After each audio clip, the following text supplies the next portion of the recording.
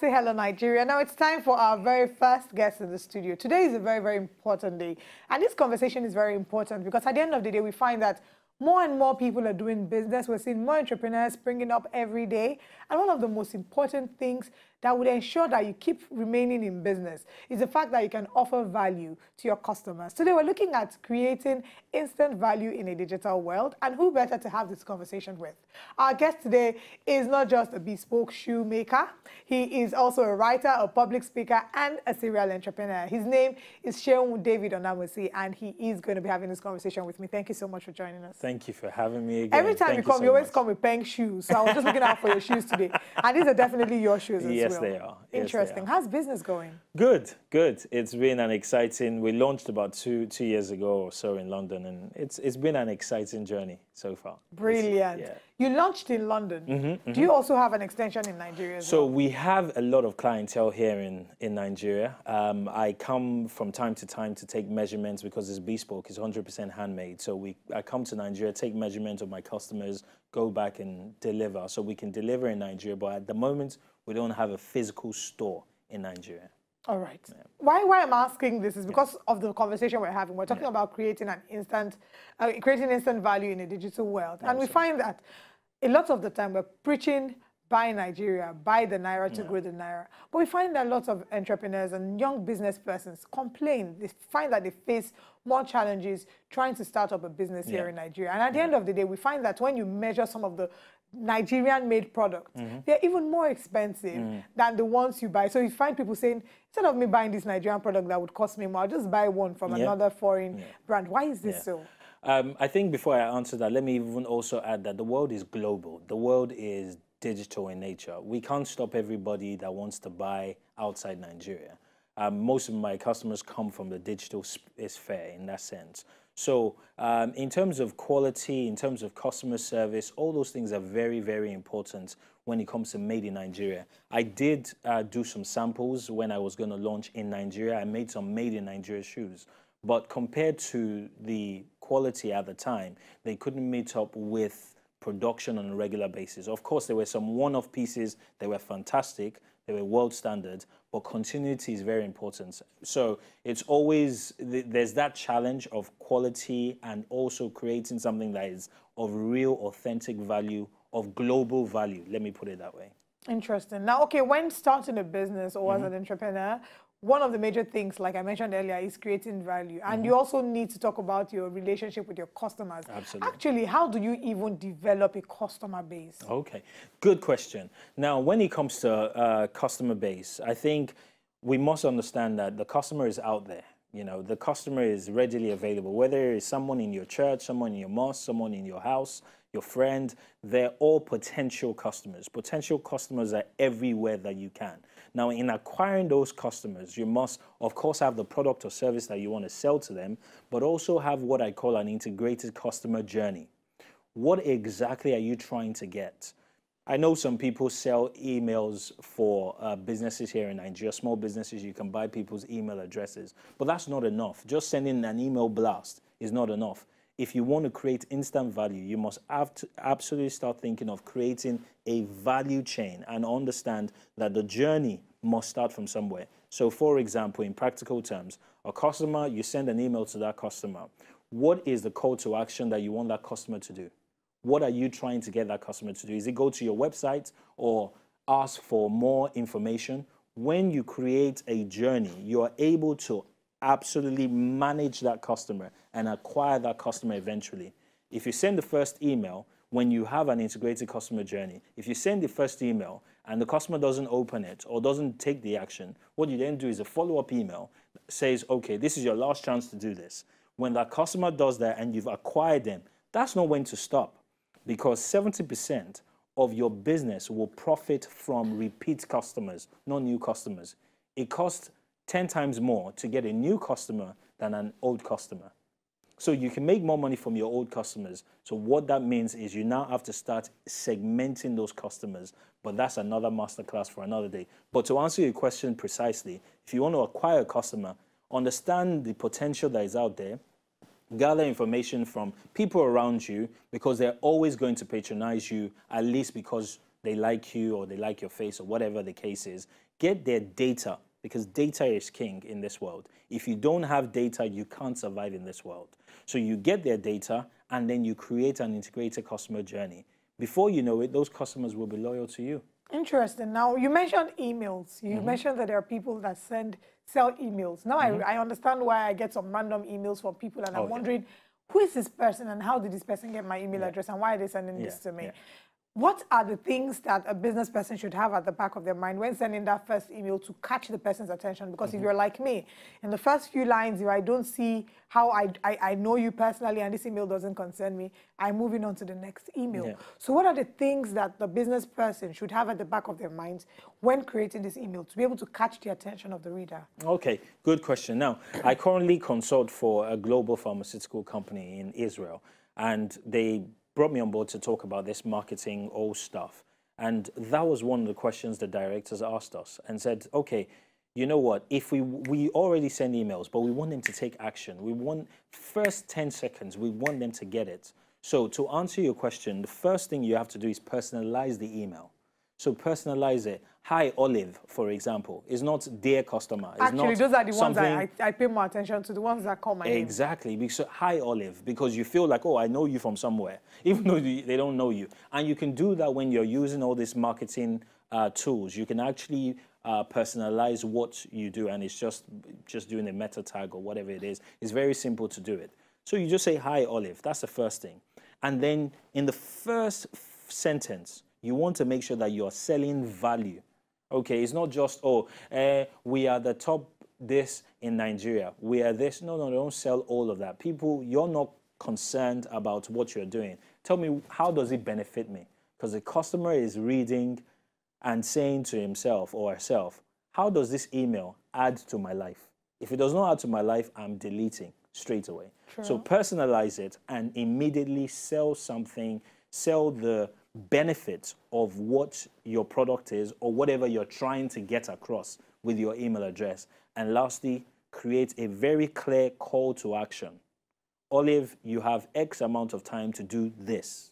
If you don't, you miss out. Create that sort of hype to it as well, because the customer feels like they're missing out. Everybody is afraid of missing out on something good. Very true. Now let's talk about, you made mention the fact that it's a lot easier to get an old customer to come back than it is to get a new customer, and that 70% of the profit one makes or so is from the old customers and not the new customers. How can you keep an old customer to keep coming? How can you make them come back over and over again? Yeah, so it's understanding that customer, understanding what makes them buy. The first time when they buy, you want to ask them a feedback and ask, okay, what made you come to us? Where did you hear about us? Because and let me actually digress a little bit. I was on a flight back from Abuja yesterday, and Dana Air did something, and this is not an advertisement for them, but I quite liked it. For the first time flying a Nigerian airplane, I've only seen for the first time they said, here's a feedback form, please tell us how we did today. That's because my assumption is that their team is starting to think that, okay, Seun has flown us today. We want to know why and what will make him come back again. So get feedback from your customer and say, okay, what have what have we done? How have we done in your own rating? You can do that with your Google page. When you have a Google page, your Facebook page, ask customers for reviews, because those are feedbacks. Once you get that feedback, you understand what is important to them, and then you sell that thing back to them as well. So if a customer likes your customer service, you know every time you deal with that customer, you have to exceed the previous customer service. Like me. Exactly. Some customers are like, you know what, I like is competitive. The price is good. You know what? Send deals to such a customer, because such a customer is price sensitive. They're always thinking about the best price. I feel that I'm more of a customer service person, because if I come to your store and you sell something for me way cheaper, but you have a terrible approach, I would go to 5 stores after that. I would spend more money getting to just to get that product, because they would treat me better. And that's because of the kind of value I also give to people as well. Ironically, that's the case for 7 out of 10 people in the world.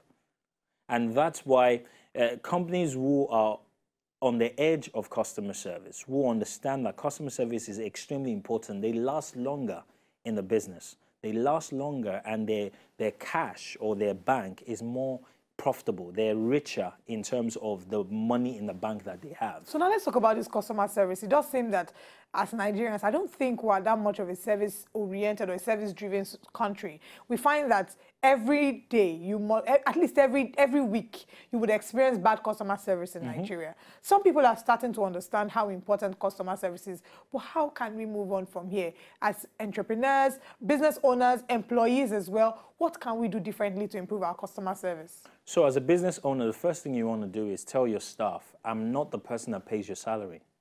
The customer pays your salary. Because if you don't drive that psyche into the mind of your staff, they will treat your business anyhow. So you want to make sure you make them understand that I'm not the one paying your salary. That customer is the one paying your salary. Because the day the customer stops coming and buying from us is the day I stop having money. And the day I stop having money is the day I can't pay you. And the day I can't pay you is the day I fire you. Simple. So it's a circle. You make them understand that the customer is the one that pays their salary. That's the first thing. Because everybody's salary driven. Everybody's thinking, as long as I get my paycheck at the end of the month, they don't care whatever you do. No, that's not the case. You make them understand that I'm tying your salary to that level of customer service.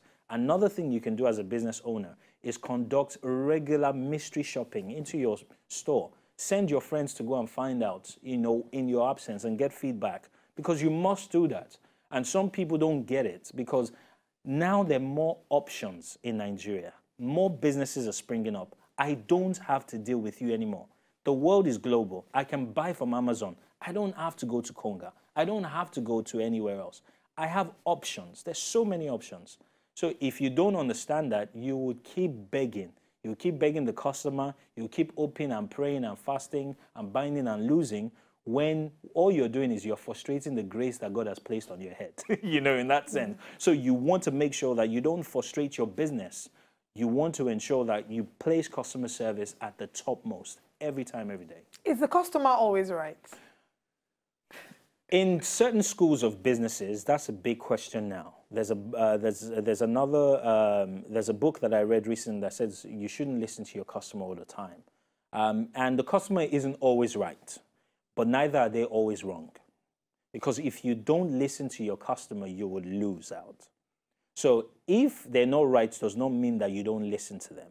Because in the middle of the wrong approach or whatever they've said might be a truth. So I would believe that customer is not always right, but they're neither always wrong. They're people that you must listen to. They're always right based on their own perspective. And as a business owner, you have to listen and understand their perspective. If you just discard them and say they're not always right, well, it's your loss. They'll go somewhere else. Interesting. Now let's talk about social media marketing. These days, we find that lots of people are using social media to become very, very wealthy. We have the likes of the Olori Supergirls and the Linda Ikejis who have understood this. And of course, even people like John Obidi that teach social media marketing. How best can one position themselves on social media, themselves and their business as well? So I love the names that you've mentioned, and they've done fantastically well. And as a matter of fact, I always say this, that their potential has not been fully tapped, because not a lot of them are starting to use analytics to analyze their data and really use that data-centric information to actually drive more revenue for their businesses. But for where they are, they're doing fantastically well, and I congratulate them. Anyone who wants to, position themselves in the social media space must understand, where do I want to play first? Am I, in essence, if I'm a blogger, for example, what type of blogger am I? Am I a sort of like educationist, or am I a gossip blogger? There's always value in all of that. What you want to do is understand your target audience and sell to that target audience. Not everybody on social media likes Instablog Niger. It's the honest truth. Not everybody likes Linda Ikeji. It's the honest truth. Some people would rather go to Bella Niger. Some people would rather go to Diary of a Niger Girl, or go somewhere else that, that person is speaking a lot of English, but they like the English that they're speaking. Some people just like, oh, I want to go to funny Nigerian pictures, and they enjoy that. Understand your target audience. That's the first place. Once you understand them and their language, how they speak, and then you relate to them on that front, you're in a better place than most people. Understanding your target audience. Absolutely. We're speaking about data analytics. Do you want to give us a little more insight into that? Okay, so with data analytics, and we always say data is king.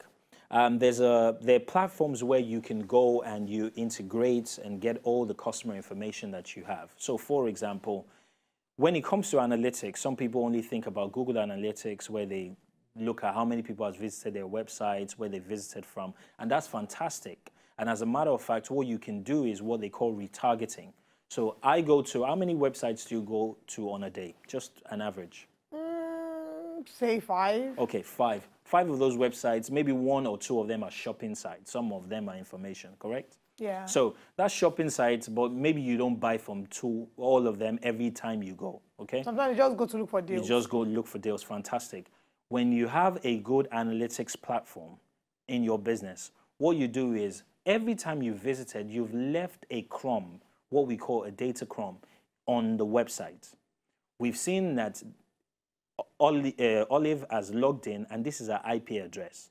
This is her details. What we then do is we retarget, and our advertising then puts your IP address and all those details. And then next time you log on, you will see that same pair of shoes that you went to visit yesterday. You see that same pair of shoes saying, buy me now, buy me now, buy me now, buy me now. You know, that's when a business has a really good analytics platform and have really used their data appropriately. A lot of people don't do that. The likes of banks can do the same thing. They can absolutely look at how many transactions, where are the places that you're often buying from, and create value from that standpoint. Maybe sell you a card, a MasterCard or a debit card or whatever it is that can help you make those purchases much easier than you normally do. So that's when data analytics is fully integrated. And like I always say, have a data or a digital strategy. A lot of people are only playing on tactics. Oh, let's create a social media platform. Everybody's creating that. That's a tactic. That's not a strategy. Oh, let's do email marketing. That's a tactic. That's not a strategy. An integrated customer journey as part of your plan, that's a strategy. And then you now use email marketing as part of your tactics. Social media, yeah, fantastic. Okay, what data am I gathering from these customers? That's a strategy. That's an evidence of a strategy. So I'm on social media 6 o'clock in the morning. I'm on social media 2 o'clock when they're on break, blah, blah, blah. All of that's are tactical approaches.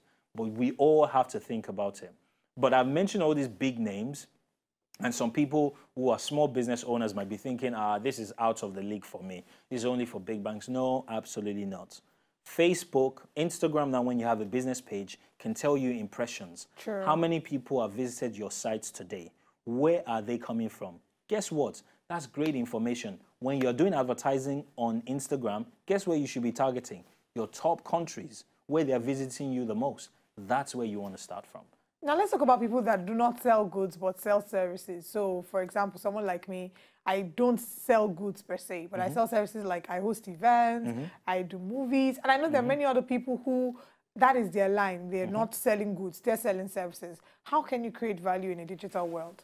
So for someone like you, if you want to create value in a digital world, I think the core thing is being creative because you're in a creative industry. There's this, I can't remember her name now. She is in Mali or something like that. She went to Covenant University, but she's big on social media now.